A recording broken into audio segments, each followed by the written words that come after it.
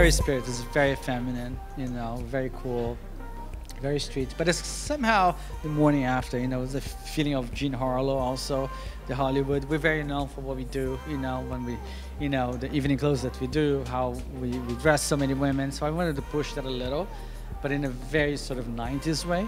So there's an ease to it, a sexuality to it, a confidence about this woman who just woke up in his house, you know. They're still dreaming, they're still having a good time, they're still coming down, you know, and that's pretty much her, you know.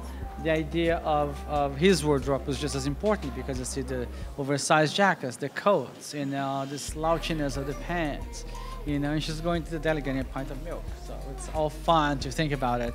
And then to emphasize that even further, I mean, the fact that, you know, we did so many prints, which is very unusual for us. You know, it's just very challenging for us to do a print. You know, we took upon, you know, the challenge, and I think we succeeded with creating some, you know, great patchwork, a great mix, which is very cool.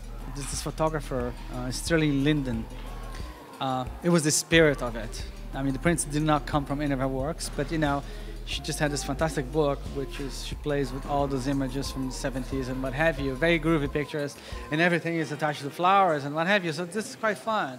So that was the spirit. And then we just went on the research, you know, what made sense. And they're very photographic, they're very, you know, dynamic, you know. It's almost like you look at them at the end, it's not a flower anymore.